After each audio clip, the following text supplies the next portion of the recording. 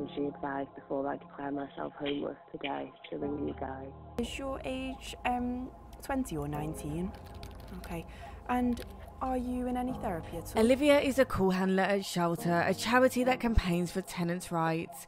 Recently, there's been a rise in young callers to the helpline. Most will call at a time of crisis, with many experiencing troubles with their mental health. Tell me in a bit more detail what mental health conditions you have. This type of call is not unusual for Olivia. Almost half of adult renters say the worry about being able to make rental payments is making them feel anxious and depressed. What would be your ultimate outcome in here? The 20-year-old caller says she's clinically depressed, suffers with anxiety and panic attacks due to her current living situation. Recently she lost her job and she's called the helpline as a last resort. As she told me, she's on about £250 a month. And so would that be her sole income? That's all she's getting throughout that month? That's all she'll get for the whole month. What would you say is her options? I know that you mentioned maybe homelessness. It's a bit of a tough one in this situation. A homelessness application may be something that's suitable for her. Private rent's going to be the best bet because social, as she was saying, getting a social home may take years on the register.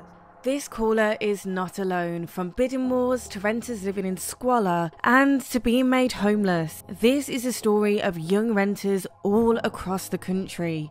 The problem is exacerbated in big cities like London and Manchester, where they've seen the biggest hike in rents and even less demand. And down south, Izzy is just one of many that say her mental health has been impacted due to London's crazy rental market. My whole house are actors. And because we can't afford somewhere that's slightly bigger, we've had severe mold. It's affected our physical health a lot. Mental health, definitely. I had basically a respiratory problem for a couple of months. And, you know, again, luckily my landlord has eventually come and dealt with it. There's so many people that are living with black mold in their houses right now. And of course that has an effect on your mental health. It's your home and you're living in filth because the people that are meant to be looking after you refuse to. And have you found yourself having to step back on acting?